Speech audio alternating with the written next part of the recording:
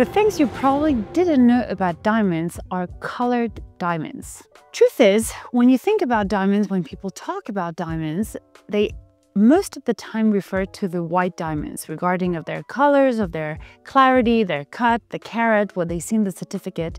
In most minds, diamonds are white. Colored diamonds have taken some portion of the market, and what's really interesting is how are those colored diamonds being made? The things you should know about, the values. Did you actually know that green diamonds existed or red diamonds exist as well, but they're rarely being set in pieces of jewelry, but mostly kept as investments? So if we dive into the world of colored diamonds, those are created when impurities or deformities occur in the diamond's lattice of carbon atoms. In other words, when the diamond is being created with all the atoms under high pressure, under temperature, and it takes obviously millions of years to come all the way up to the Earth, those particular impurities result in the color formations. The most valuable stones will be those of which have the purest in color, most saturated, and most even in tone. In order to assess the grades of color, colored diamonds are placed into one of the 9 categories: faint, least valuable; very light, light; fancy light, fancy, fancy dark, fancy intense, fancy deep, and obviously fancy vivid, which is the rarest and the most expensive. Blue diamonds are very particular because if some of you think at first glance it's an aquamarine or a sapphire, which are the most commonly known blue gemstones, a blue diamond has this sparkle and shimmering and facets that only diamonds hold. The color source is that the blue color in diamonds is primarily due to the appearance of boron within the diamond crystal lattice. The boron impurities absorb the yellow light, resulting into the diamond's blue appearance. The intensity of the blue can actually vary, ranging from very light blue to very deep blue. We think about the Hope diamond, for example, with the most valuable blue diamonds displaying a vivid, saturated color. Those blue diamonds are graded based on the intensity of their color from faint to fancy deep, and the GIA, the Gemological Institute of America, uses the scale to determine the value and quality of blue diamonds. Now, if we think about rarity, blue diamonds are extremely rare, but they're not the rarest of the colored diamonds. But those with intense and vivid blue colors are what makes this rarity highly sought after and valuable. Now, if we think about market value, due to their rarity and stunning color, blue diamonds often fetch a very high price at auctions and into the market, and the presence of boron add to their unique appeal. Bear in mind that blue diamonds are highly coveted by collectors and investors, often making headlines when large or notable stones are sold. If we think about the Hope diamond, which weighs 45.52 carats, this deep blue diamond is one of the most famous gems in the world. It was owned by Louis XIV.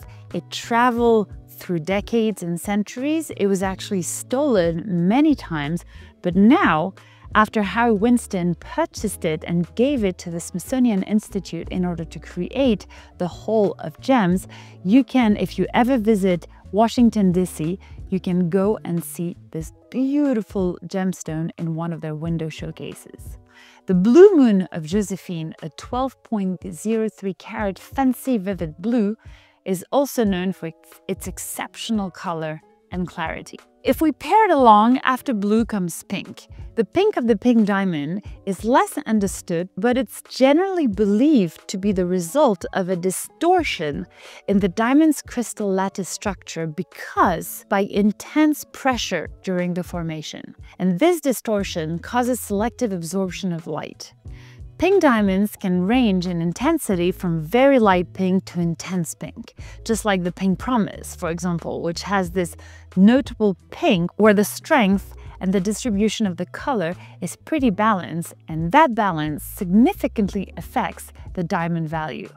For example, the pink promise, its exceptional size and vivid pink color with a slightly tint of purple. When Stephen Silver, one of the most acclaimed gemologist and stone collector in the world, acquired the stone, he took about 8 years to analyze it, understand it, study it before he cut it in order to enhance its color.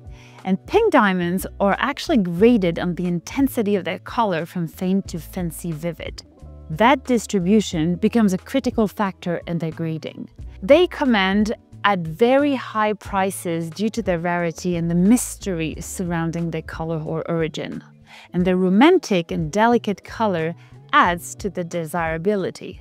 In terms of popularity, pink diamonds have gained significant popularity, especially for engagement rings and high-end jewelry symbolizing love and uniqueness. Most of the pink diamonds that you would find on the market were coming from the Argyle mine in Australia. That mine being closed, it has become harder and harder to source beautiful pink diamonds with a certificate from that specific mine. Another famous pink diamond is the Pink Star, a 59.60 carat fancy vivid pink diamond that holds the record for the higher price ever paid for a gemstone at auction. The Graph Pink, a 24.78 carat fancy intense pink that was once owned by Harry Winston, also made the list of the most famous pink diamonds in history. When you think colored diamonds, yellow is usually what comes to mind as the most popular of the colored diamonds, because yellow diamonds in the range of diamonds obviously is more accessible and affordable and can be sourced slightly in an easier way than any other colored diamonds. The source of that yellow color is caused by the presence of nitrogen atoms, which replace some of the carbon atoms in the diamond's crystal lattice. These nitrogen atoms absorb the blue light, giving the diamond a yellow hue. And those yellow diamonds, also known as canary diamonds, can range from light yellow to deep, vivid yellow, almost orange, one may say. But the most prized yellow diamonds exhibit a strong, pure, straightforward yellow color. For example, the Tiffany Yellow diamond is one of the most famous yellow diamonds. We were able to spot it in the last few years on Lady Gaga or even Beyonce, even though one of the first who was able to try it was obviously Audrey Hepburn. Now, when it comes to grading yellow diamonds, they're graded on the intensity of their color, from faint to fancy vivid, and the term canary diamonds is often used to describe those with the most intense yellow color. The rarity, however, while yellow diamonds are more common than blue or pink, the intense and vivid yellow diamonds per se, as we know it, are still considered extremely rare and very valuable. The yellow diamonds are generally more affordable than a blue or pink, though intense diamonds can be super high, and their value is actually influenced by the purity and intensity of that color. Their vibrant, cheerful color is often used in fashion-forward jewelry designs and very big statement pieces. The Tiffany Yellow diamond, as an example, is a 128.54 carats fancy yellow diamond in a cushion shape, known in association obviously with Tiffany & Co. that is big inset and highlighted with diamonds all around it. The incomparable diamond, originally weighing 890 carats in the rough, is a diamond that was cut into a 407.48 carat fancy deep brownish yellow gem. After navigating for a decade in the jewelry industry, I must admit that it was not too long ago that I discovered and was able to see it with my own eyes and actually tried it on my own little hand, a green diamond.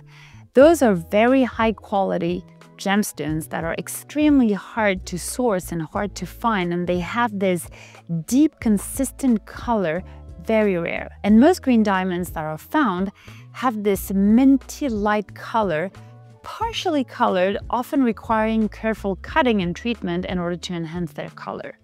Because of their rarity and unique beauty, green diamonds are extremely sought after collectors and investors, driving up their value. Speaking of collectors, investors, and premium prices into the market, if we talk about red diamonds, because yes, they do exist and you cannot have them mistaken with rubies. They're extremely pure red and even rarer than the rarest. There are very few red diamonds on the market that have been discovered, and they're usually often very small in size. At the jewelry auction of the Phillips House last May 2024, they auctioned a 1.1 carat red diamond, and yes, they are very small in size, and the Argyle diamond mine in Australia has been the most famous mine known for its pig diamond, and that specific mine has produced some of the most famous red diamonds, but in very limited quantities. The scarcity of the red diamonds combined with their striking color make them extremely desirable. And the rarity means that even small red diamonds can fetch astronomical prices, further emphasizing their exclusivity. And they're very often kept into a safe and rarely are mounted into a piece of jewelry, because a red diamond is most of the time an investment stone. Moreover, as only a handful of stones are known, they remain the holy grail of natural colored gemstones. The largest red diamond ever found was a 5.11 carat Moussaieff red diamond that was discovered in Brazil in 1990 and bought by Moussaieff jewelers in the early 2000s for an estimated price of $8 million. Now, to sum it up, if you think about diamonds, there's obviously the white, but blue, pink, and yellow have a unique characteristics that distinguish them from one another, primarily based on the elements and condition present during their formation. These differences contribute to the varying level of rarity, market value, and desirability. Whether it's the boron-infused blue, the lattice-distorted pink, or the nitrogen-enhanced yellow, each of these colored diamonds offer a distinct and captivating beauty. And if you think about green and red diamonds, we're reaching a whole new league that might be necessitating an extra few years of research in order to understand the mystery of what nature is able to bring us.